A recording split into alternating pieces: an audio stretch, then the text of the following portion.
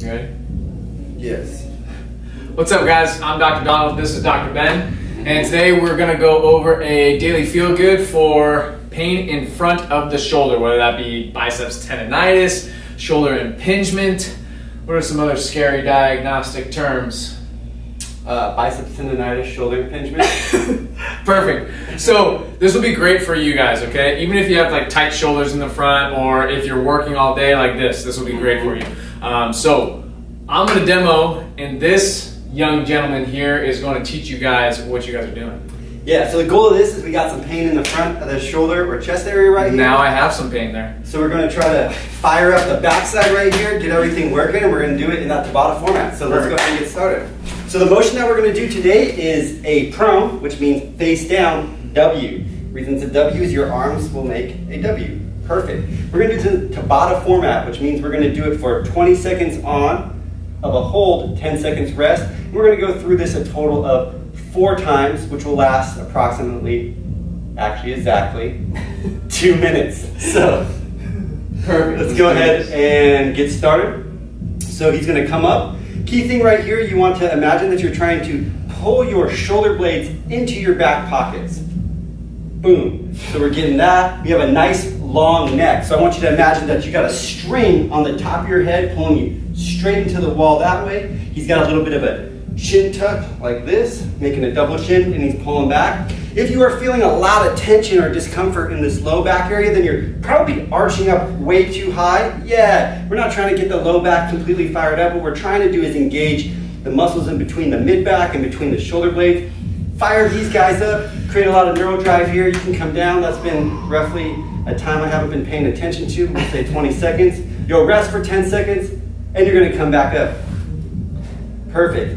Couple things here too is if you're doing this and you're cramping, like you start to feel cramps in some of these areas, just back it off a little bit. You want to be able to engage right here, but you don't need to get so much tension or tone that every part of your body feels like it's going to explode. Come on down. That is the prone Y for shoulder pain to make you feel better. Perfect.